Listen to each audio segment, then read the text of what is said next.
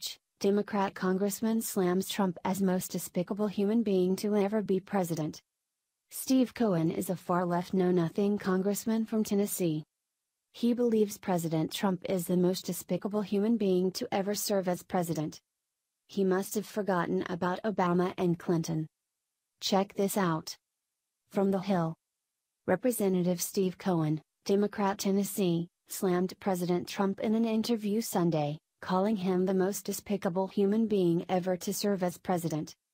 Donald Trump is the most despicable human being to ever reside in 1600 Pennsylvania Avenue, Cohen said on MSNBC.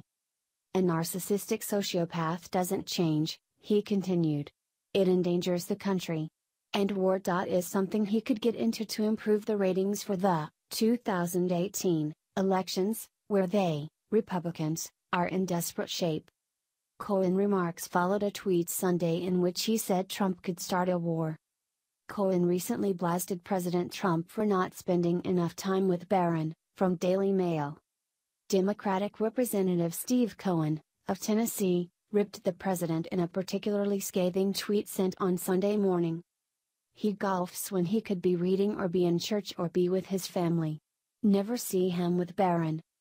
You'd think he'd be golfing with Dad occasionally, but narcissists only engage in activities where they are the show. Cohen clearly needs help. If getting lower taxes and having ISIS on the run is despicable, then Trump will win re-election in 2020, hands down. Cohen refuses to see any good Trump has done because maybe he still thinks Hillary has a shot.